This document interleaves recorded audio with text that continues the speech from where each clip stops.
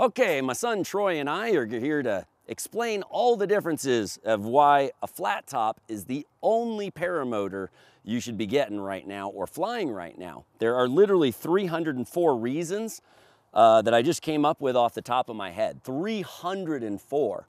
People usually hear the normal standard ones, but this time we're going to go into a lot more depth of the specifics of exactly why the flat top is the only unit to buy or fly.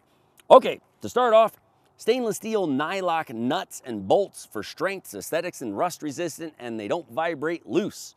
Pretty much most of the other units are using just simple cheap nuts, and people have them vibrate off, go through the prop, causes all kinds of issues. So that's one big cool thing about flat top. Kevlar netting for strength and for light weight. The Kevlar netting weighs almost nothing on the flat top, and it's 400 pound strength. So each line is 400 pound strength Kevlar, where other units like Fresh Breeze are just using cheap string, and you can go through that netting very, very easily. Riveted onto cage pieces for maximum strength, allowing the Kevlar line to act like spokes on a bicycle wheel, dramatically shortening, strengthening the cage. So if you think of a bicycle rim, you can literally crush a bike rim with one hand. But if you put spokes in that bicycle rim, then you could take it over 10-foot jumps. Same thing the Kevlar netting does in the flat top. Since it's riveted onto the cage, it's actually becoming an integral part of the strength of that cage. So the flat top cage is literally about 100 times stronger than most of the other units. With units like Fresh Breeze, it takes, only nothing, few pounds of pressure to flex the prop into the netting. With the flat top, it takes hundreds of pounds. In other videos, you've seen me stand on the netting and stand in the engine, stuff like that. So we won't be doing that in this video because we've already done that. Let's see, riveted onto the cage piece for maximum strength along the Kevlar act. Okay, Delrin cage lugs don't snap off, keeping roll cage with pilot during a crash. So the cage lugs on the flat top are Delrin, and the main big ones are even have a aluminum insert that we machine and drill in there. You do not want your cage lugs breaking off because that's your roll cage, where a lot of the other units are just using plastic for the cage lugs. So if you smack in, it just breaks the cage and your cage falls off, so it can't offer you any protection. Not that it does anyway because of the other reasons, but with a flat top, that cage is designed to really take a beating, but that's your roll cage, so it stays with you to protect you. They're Delrin. Delrin lugs, yes. There you go. Delrin cage lugs are self-lubricating for a smooth fit every time. So they go on really nice, come off year after year. Where some of them that use like aluminum, they'll actually gall and they can be a real pain in the butt to put in. A dual hoop for maximum strength and stiffness. Of course, flat top has a dual hoop cage, which adds only 1.2 pounds to the overall weight, but it drastically improves the strength over just a single hoop design. So units like the Air Conception or Scout or Fresh Breeze, they are a lot weaker. It's literally, the flat top's about 100 times stronger. But because of all the lightweight features on the flat top, it's actually dramatically lighter. Just the Spectra cloth harness alone, the harness weighs 2 pounds, where the harness on a Fresh Breeze is more like 8 or 9 pounds. So there's a huge weight advantage to the flat top. It's 10, 17 pounds lighter than a Fresh Breeze, depending on the model, and upwards of 50 pounds lighter than other units. The dual hoop flat top allows extra clearance for safety in danger zones. People ask, why is the top flat? Well, having a flat top instead of just a circle, it allows you to have the smallest overall cage design, turning the biggest prop, but while also offering the most clearance in the safety zones where you need it the most. So if you let go of your brake toggles in flight, they go top right and top left. So they don't go straight down the middle. So on units like this type of unit, where the prop is so close to the netting and you only have a single hoop, people have literally had their brake toggles go in the prop, it wraps up, locks them into a spiral straight at the ground. It's actually happened to me twice on non-flat tops. Twice, not once, but twice I had brake toggles go into the prop on other units. So that was a huge thing in the flat top. We want to make sure it never happens.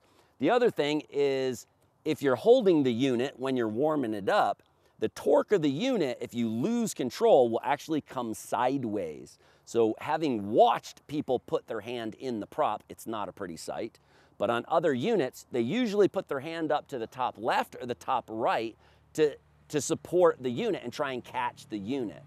Well, with the flat top, you've got the two upright tubes right in that area, so you have the full strength and stiffness to be able to support that load. On other units, if you notice, there is a huge, gigantic gaping hole. There is no tube top left or top right. So right in the most critical danger areas, they literally have no protection whatsoever.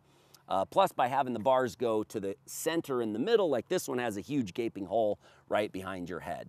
The flat top, much, much better. Let's see, flat bottom, same thing, allows extra clearance to prevent cage strikes in most common areas. When you trip and fall down, generally you would fall either left or right, the direction of torque. So if you're running real fast and your unit torques a little to the right, it's typical people will fall slightly to the right. Well, that gives the flat top, again, the smallest overall cage design, but it gives the most possible clearance right in those areas on the bottom right or bottom left. So as I went through a whole pile of trashed paramotors, looking at how things were broken and what happened when I designed the flat top, I noticed that people were crushing and always getting prop strikes on the sides. So that's where they were getting the cage strikes. So by making the bottom flat, I added an extra 3 inches of clearance where you need it, but while also keeping the smallest overall cage design. Very, very nice. Plus, of course, on the flat top, the prop is over 6 inches away from the netting at the clearest, at the closest. Kung Fu grip in case the motor goes full throttle. Having taught karate for years and years and years, the flat top has a Kung Fu grip. Notice your hand just fits in here.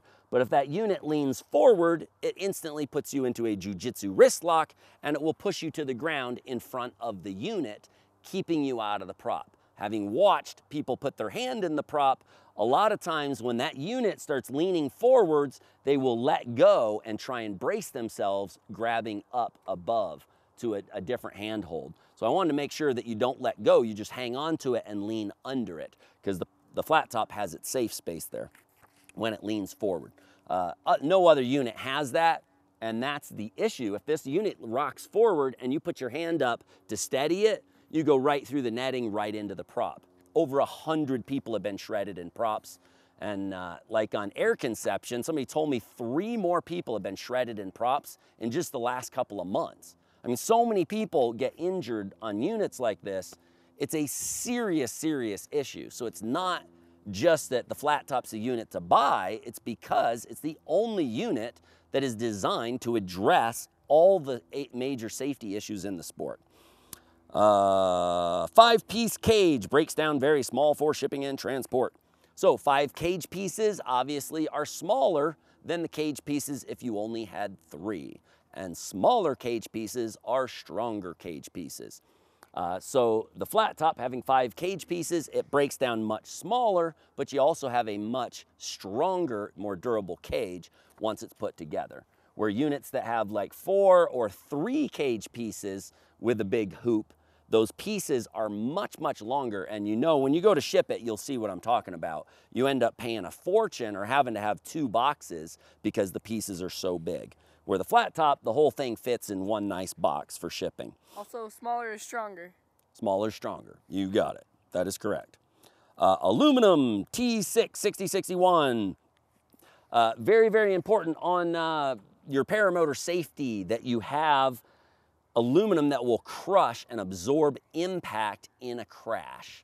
6061 T6. Now, what most people don't know is a lot of the Euro paramotors, which the flat top's really the only made in the USA unit, a lot of these European paramotors, they simply do not have access to all of the nice materials and different sizes and thicknesses that we have in the US.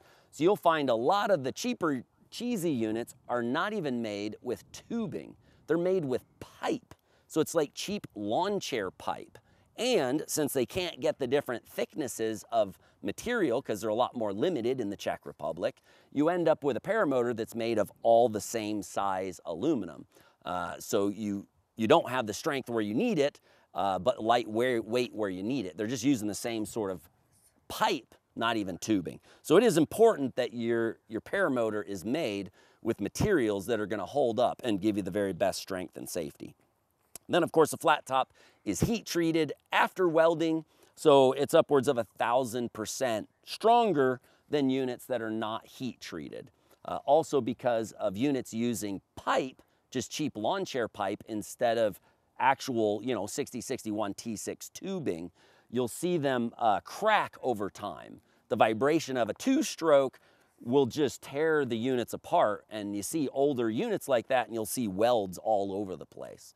Where the flat top is heat treated after welding, making it incredibly strong, and that aluminum is designed to be able to take abuse like that. So there's the first 12 of 304 reasons that the flat top is the only unit competent people buy and fly. Let's go flying.